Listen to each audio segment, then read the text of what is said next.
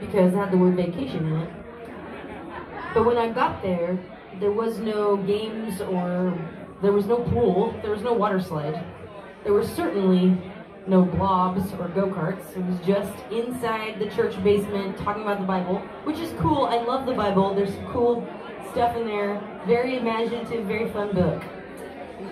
But they told me about the first book of Genesis, where Adam and Eve were in the garden, and it was awesome because they were naked all the time, and they were just eating the fruits, and they were just like living their best lives, just fucking eating all the fruits and being naked and just loving it. They were living it and loving it.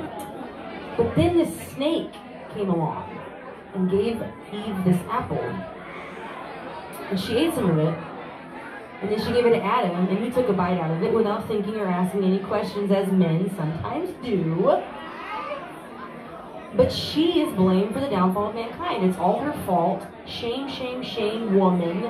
You should feel terrible forever. Kicked out of the garden. Painful childbirth. And you gotta wear clothes now. You can't be naked anymore. And I was 11, and I heard that, and I was like, what in the hank? This is awful. I feel so much shame, and I've been carrying this shame with me my entire life. Pick it up. Give it up for my shame. God. Rural towns and religious places. Let's fucking go. Anyway, this is my rebuttal to Genesis. It's called Penis Envy. And I just want to say that I'm glad I ate the apple. And if anybody gave me an apple as a gift, I would eat it because I love apples and they're so good for you. And so is critical thinking. So it's called Penis Envy.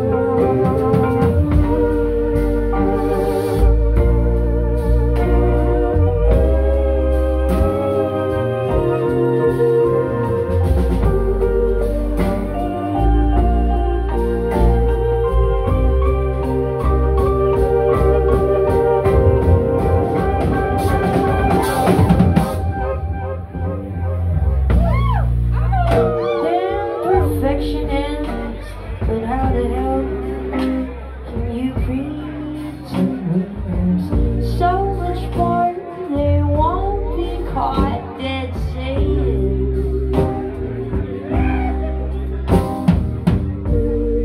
Float on that dream or a sound machine. It's all what we're creating.